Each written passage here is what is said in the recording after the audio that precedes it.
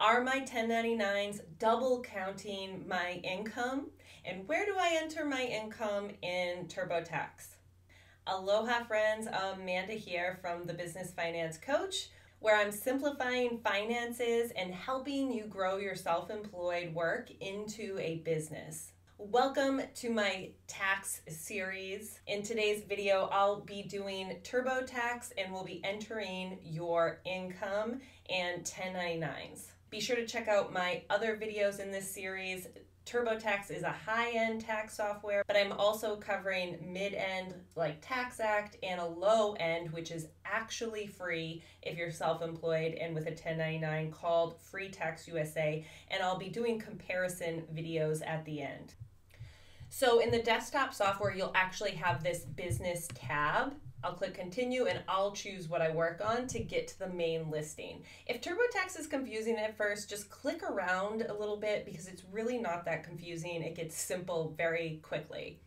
If you're on self-employed, you won't have a business tab and a personal tab. Instead, you'll just have the options over here on the left and you'll click federal taxes and then you'll click income. And you'll scroll down to self-employed business income and expenses, just like here we have business income and expenses. So you'll click update if you've already set up your business like we did in the profile setup video. So you can see there's no gross income, no net income. We just set the business up in that first video. So now I'm going to click edit this business, and this is where we'll enter everything for this business. And if we need to change any of the basic information that was in this business profile. So now I'm going to come into business income. And you can always click these learn more buttons in any DIY tax software. And this will save you so much time and headache. Like if you're wondering what to do, just take some time, read these. They do answer the questions. Any income you receive from selling products or services you provide. This income may be reported on forms you receive from clients or customers, such as Form 1099 Miscellaneous. Once you've entered your business income, we'll start looking for deductions. And this is why, guys, so I'm going to click this start button.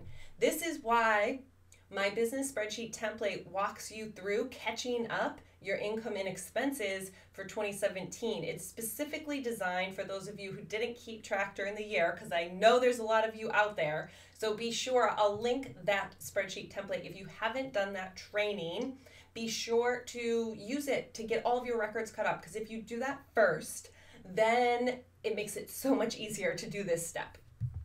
Okay, so what we're gonna do is, you'll see that there's 4 different sections here. 1099 miscellaneous income, which is where you enter your 1099s. General income, which is any income that you received. Other income, which is very uncommon. Something not to do with your self-employed work. You'll rarely use this. I won't even go into this one. Money you gave back to customers. This you will also rarely use, because usually you wouldn't have it in your income. It would have been subtracted from a 1099 miscellaneous, and you would most likely in your records subtract it out because you had to pay it back. So if you're tracking how much money you made, you're going to subtract what you had to pay back. So in that case, you don't report that here. When this would really matter is if your business got really big and you were tracking refunds separately, you know, and then you just reported refunds and total income. The other place it could affect you is if you did work for someone in a prior year and for whatever reason you returned some of their money. So you paid taxes on their money, you entered it for your income last year and you had to give some back the next year. That's when you could use this income you gave back. So let's just go into the 1099s. Now this is only for 1099s. Yes, I have them. No, I don't. So we'll say yes.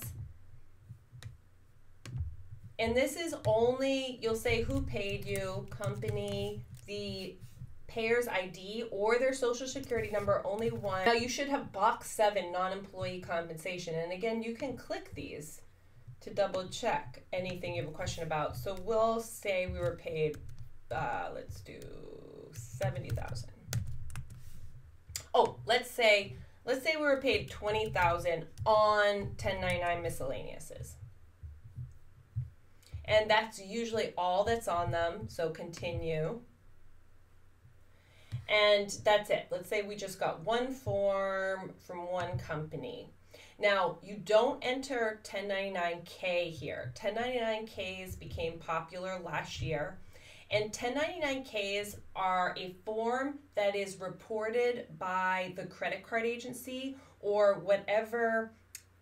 Like oftentimes a lot of freelancers will use different sites online that are really like a matching of people who want services with giving the services, but they're ultimately just a payment processor.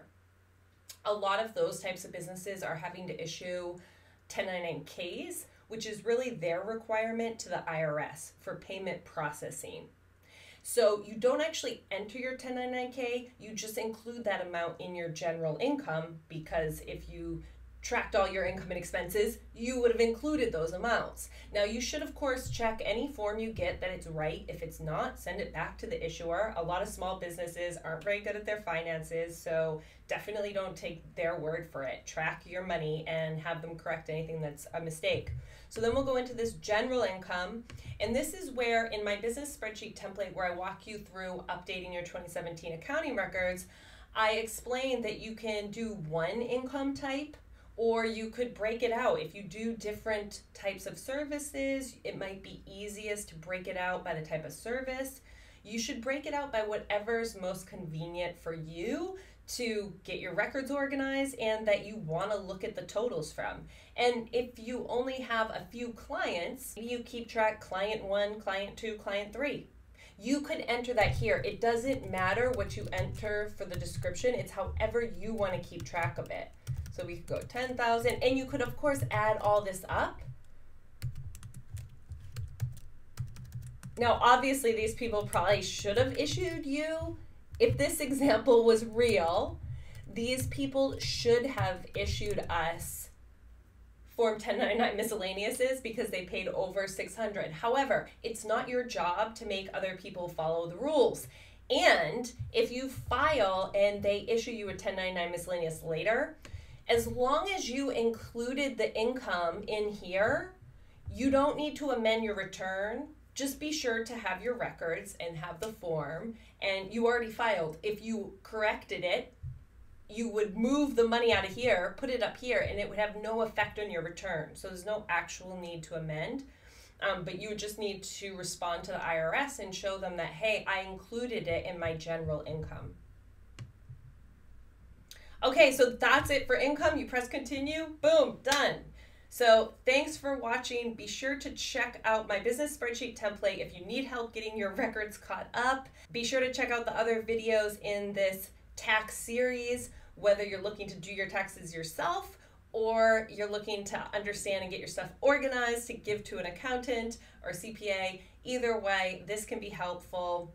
I am an EA, which means I have a distinction through the IRS to file all types of business returns. So I do know what I'm talking about. I've done taxes for big business, public accounting firms. I started in venture capital companies, which are pyramid partnerships, extensive business returns, and I love business returns. So I'll be getting to the more complicated returns after this self-employed series.